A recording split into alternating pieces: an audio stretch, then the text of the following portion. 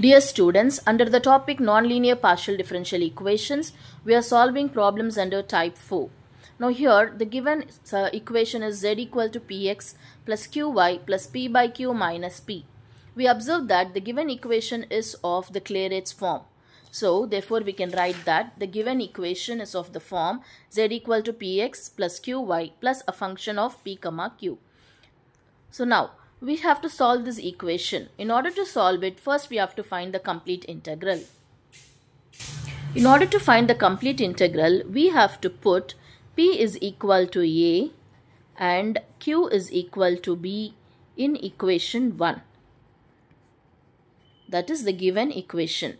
So now in this equation, if we replace p as a and q as b, we get z to be equal to ax plus by plus a by b minus a.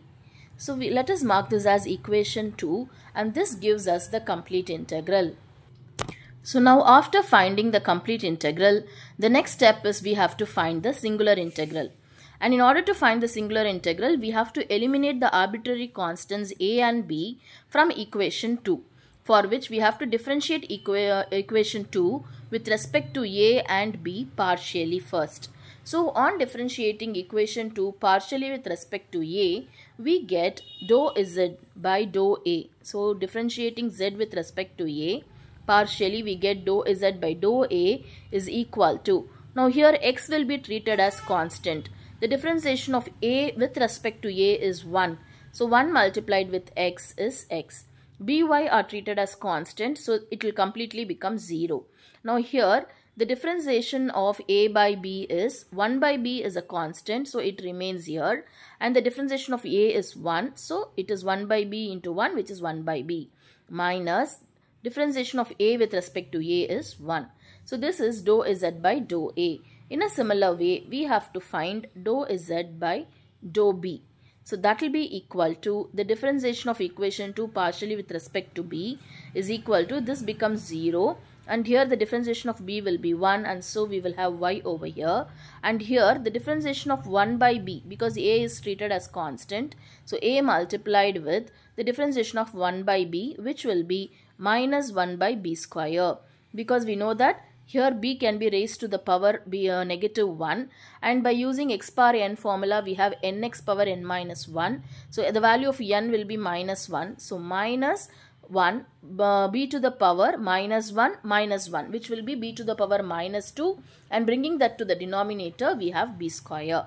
Because it is a simple differentiation, I have directly written it as minus 1 by b square, minus the differentiation of a with respect to b will become 0. So anyhow it will become 0.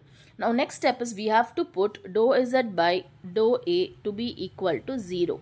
So when we put this as 0, we get, so from this x plus 1 by b minus 1 will be equal to 0. We will take this 1 by b to the right. So we will have x minus 1 to be equal to 1 by b.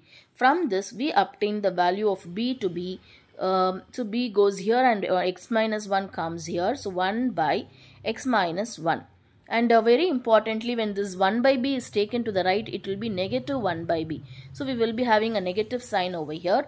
And I will rewrite this as, in order to take away this negative sign, b will be equal to 1 by, so multiplying this negative over here, we will have negative x plus 1. So it can be written as 1 by 1 minus x. So I have got the value of b. In a similar way, here we have to put dou z by dou b to be equal to 0. So when we put that to be 0, we have here y minus a by b squared to be equal to 0.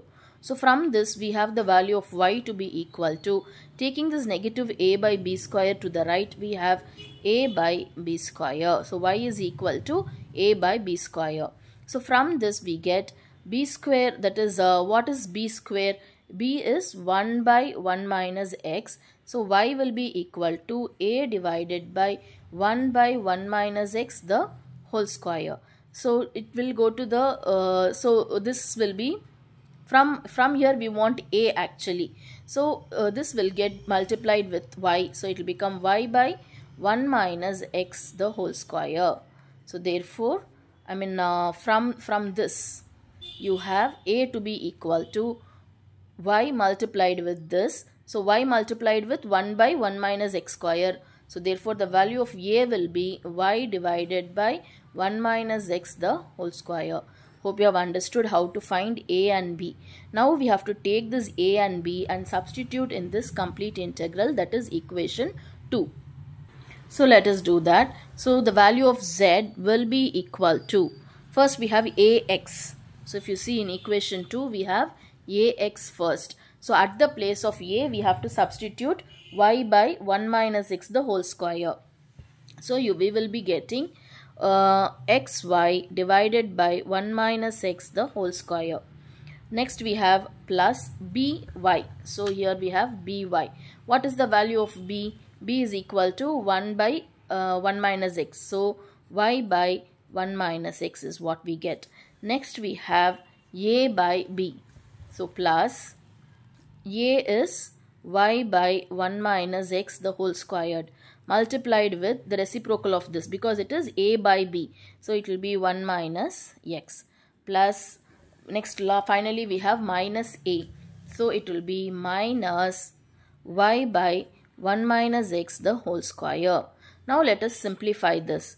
So here we will be having xy divided by 1 minus x the whole square, plus here we will have y by 1 minus x, and here this one of the 1 minus x and here one of the 1 minus x will get cancelled and 1 minus x will be remaining.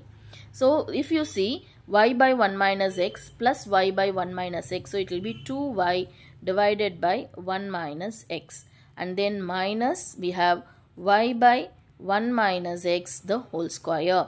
Now we will take the LCM throughout. So if we take the LCM, it will be 1 minus x the whole square will be the LCM, and here we have xy plus, now here 2y will be multiplied with 1 minus x, because we have only 1 minus x over here. So 1 minus x multiplied with 1 minus x gives us 1 minus x the whole square, and so 1 minus x has to be multiplied with the numerator also by the concept of LCM. So 2y multiplied with 1 minus x minus, now here we have 1 minus x the whole square itself, so it will be y.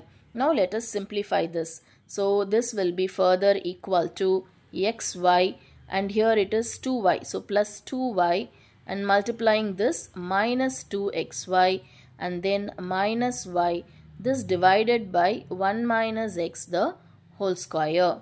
And if you see minus 2xy and plus 2xy will be minus xy, and 2y minus y will be y, and so therefore the final answer will be, I will write here, y minus xy divided by 1 minus x the whole square. Now in the numerator, if you see y is common, so I will write here y, if we take common in the numerator we will have 1 minus x divided by 1 minus x the whole square, and so one of this term will get cancelled, and so therefore it will be equal to y by 1 minus x. So this is the solution, that is here we started with z, correct? So here we have z. So z is equal to, so that is what we get, I will write here, z is equal to, here we have y. So y divided by 1 minus x is the singular integral of the given problem. So in order to complete the problem within here, I have done this calculations. Hope you don't get confused. So be very clear with the calculations. It starts here like this, and then I have ended up the answer over here. So hope you have understood how to find the singular integral for such kind of problem. Thank you.